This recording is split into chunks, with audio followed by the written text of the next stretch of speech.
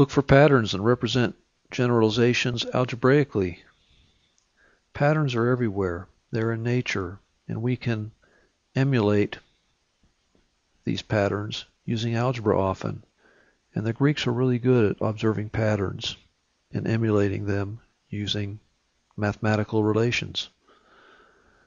Here's our first problem. The pattern of dots shown below continues after step 4.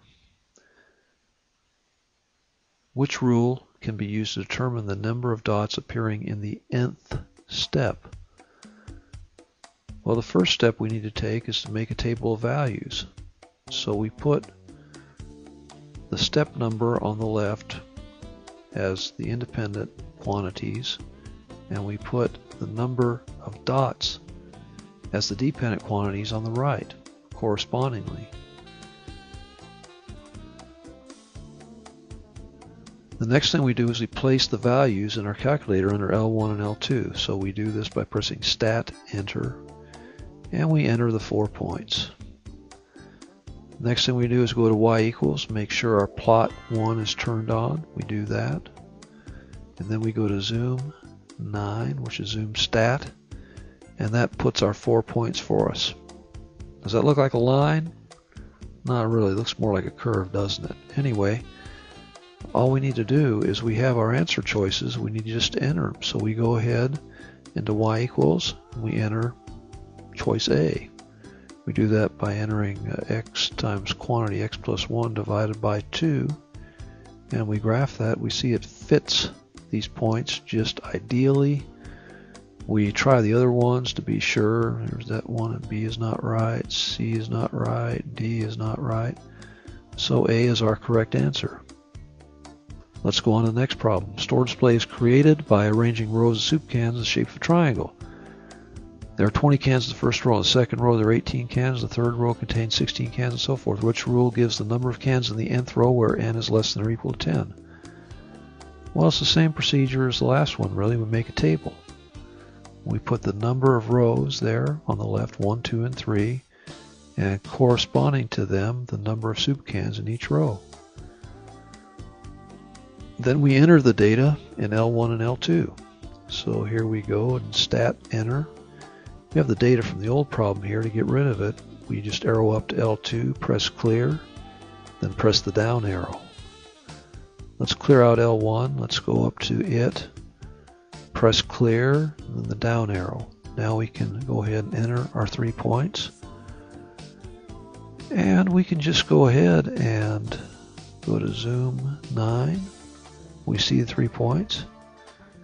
And then we can enter the data. We enter choice A, 20n, which would be 20x. And we see that it's not a line that goes through the first point, but not through the other two. And if we're just looking at that first point, it could trick us into giving a wrong answer, couldn't it? So we cross that out, and in Y equals, if you notice, all these other B and D have positive slopes. We need one with a negative slope, so let's choose C. Let's enter that, and if I'm right, it will fit the points, and indeed, that is the right choice. So that is our correct answer, and there they are. Okay, we have another problem that's similar to the first one we did with dots, steps and numbers of dots. What I'd like you to do is stop the video, see if you can do this one by yourself, then start it to see how you did.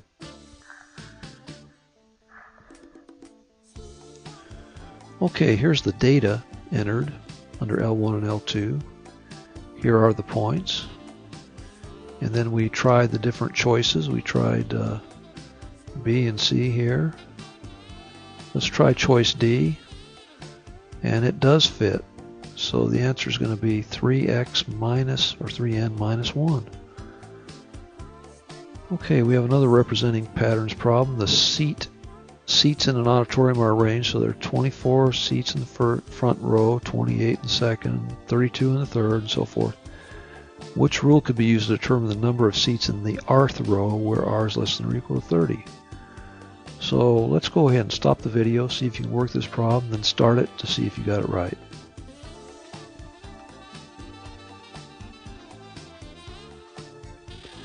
Okay, here are the points entered under L1 and L2.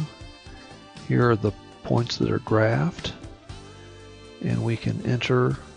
We've entered A, B, and C, and none of them were right, so we enter the choice D is 4x plus 20. We graph that, and it is right, hits all the points.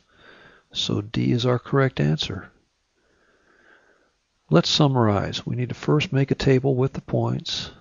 Second, enter from the table into L1 and L2. Independent quantities go under L1. Dependent quantities go under L2. We need to graph the plotted points with zoom stat or zoom 9. And then we can enter each multiple choice into y equals and graph each choice until we have the right answer. I hope this video has been helpful.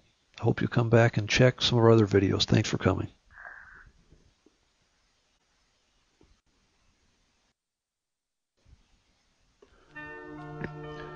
Finding functions from graphs using the graphing calculator. You might recall in an earlier video setting the view screen from